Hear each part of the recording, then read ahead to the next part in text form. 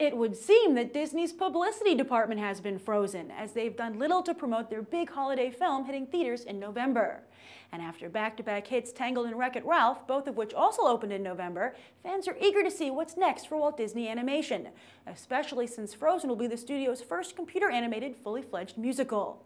So when some test footage was leaked over the weekend, everyone went nuts.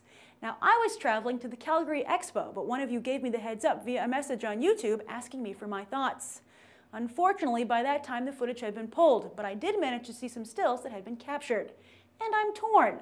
See, while I enjoyed Tangled, I felt it lacked that timeless sensibility which has made the classic Disney animated fairy tale so enchanting.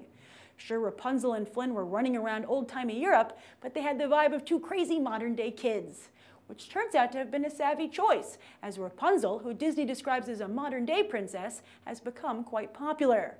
From tons of merchandise, to long lines for her meet and greets, to her own corner of Disneyland, which just opened.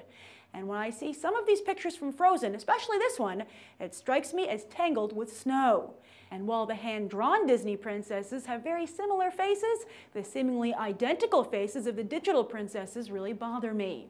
And while Disney had originally planned for their new Princess Anna to have platinum blonde hair, this strawberry blonde hair they've given her is really just too close to Rapunzel's golden locks. We can only hope that her romantic interest, Kristoff, doesn't like to crack jokes a la Flynn Rider. Yet I think we're safe, as that job seems to have been assigned to his talking snowman sidekick. Talking snowman sidekick? Yeesh. But forget these three. I predict that the real star of Frozen will be the Snow Queen herself, who I believe has the potential to become as popular as the most popular Disney princesses. After all, as Anna's sister, Elsa is also a princess and will be Disney's first traditionally beautiful villain. And she's a princess with powers. We can see glimpses of her in action here, and the world she creates seems to be equally impressive and enchanting.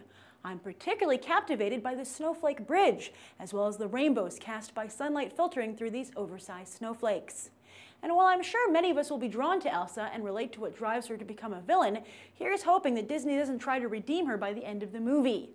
This cold, beautiful Snow Queen has a much brighter future standing alongside Maleficent, the evil queen, and Cruella de Vil than Cinderella, Ariel, and Jasmine. Hey, maybe she and Gaston could even become an evil power couple. So what do you think of this early look at Frozen? Do you want Tangled with snow? And who do you find more appealing, Anna or Elsa? Write your thoughts down below. I'm Grace Randolph, and this has been a Movie Bite. You can watch more right now.